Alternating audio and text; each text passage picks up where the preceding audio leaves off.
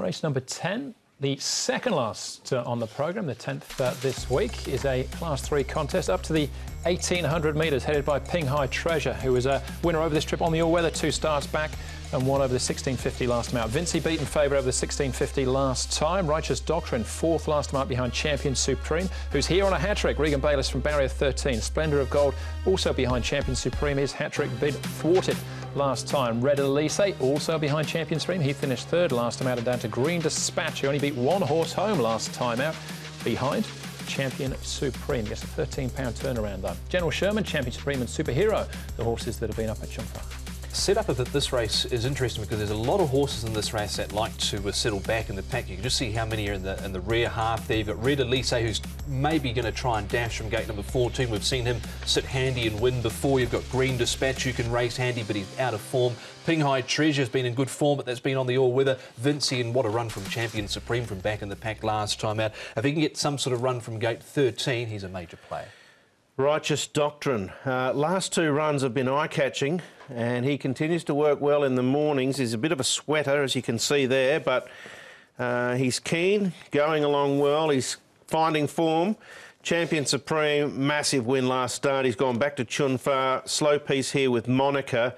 I presume from 13 they'll just ride him patiently again. As you said, Tom, there's not a lot of pace, so they might try and be a touch closer, but I wouldn't think they'd upset the apple cart. And Super Elegance, he's back from 2,000 to 1,800. Jenny's mentioned on a number of occasions that he looks well, and he's not too far away from a win, I wouldn't have thought. All right, let's start off with some winning form here then with Ping Hai Treasure, although we're on the all-weather surface. This is the 1650, but as I mentioned before, he's won over the 18 as well. Well, this has been where he's captured his best form. He was obviously going around on the turf in previous races, and wasn't quite getting it done, but he went to the all-weather and won once, then he ran a good second, and now he's won again. So, top weight, barrier 6, change of surface. I've got him in for a place. I'll take him on to win. I've not got him in at all, really. Yeah, surface his form, not his form's come on the all-weather, Yeah, fair enough. All right, OK, that's Ping Hai Treasure. What about Champion Supreme?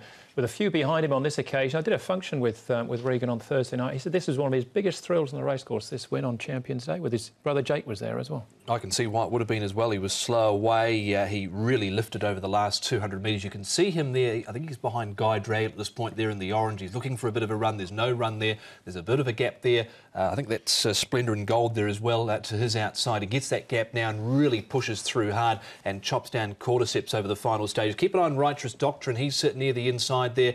Red Elise out deeper, I think, as well, finishing off. That was a terrific win, though. It was. Splendour of Gold down on the rail too. Yes, it was a big photo, wasn't there, after that win with the family and so forth. And if the race runs to suit, or even if it doesn't, he might well do that again. All right, so Splendour of Gold. So we just saw him then. We can have a look at him in winning form over the 1,600 metres. Strong tempo on this occasion. He gets up to the 18 for the first time. Yeah, the thing that went against him last start was that he was a bit keen. He actually over-raced a little bit, and then he ended up down nearer the rail. You can see here he got clear galloping room out in the middle and really powered away for a strong win.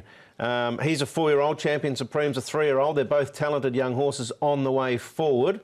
And you'd probably want to consider both of them if you're playing exotics. Yeah, because he was beaten favourite last time. A few things went against him, but he showed what he's certainly capable of there. Yeah. All right, but Champion Supreme is the favourite to complete that hat-trick.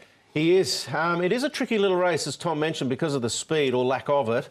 But I think, you know, just try and keep it as simple as possible. Champion Supreme dashed home strongly last start off the back of what wasn't an overly strong tempo through the first 400. Splendour and Gold, Super Elegance, and I'll put Ping Hai Treasure in because he's in form. The surface is probably not ideal, but 6, 7, 9 and 1. I'm going to throw in Vinci as well to that trio just because I think he could pinch a bit of minor money with the right run. 6 on top for me as well, and that is Champion Supreme. If he gets a half-decent run like he did there last time out from well back in the pack, he'll be winning this close to, I think, anyway. Super Elegance keeping him safe. Throwing in Vinci, I've tipped him a few times. He's back, well, he's been racing over 1650, 18 and 2000. He's back here to 1800, and I'll keep Righteous Doctrine safe as well. He stayed on nicely last start. So 6, 9, 2 and 5. Yeah, tricky race, the 10th. But I'll go with Splendour and Gold up in trip. I think that will suit his staying power. Zach Purton from Barrier 4. One more race to go then, race number 11 plus all the best bets. That comes up next.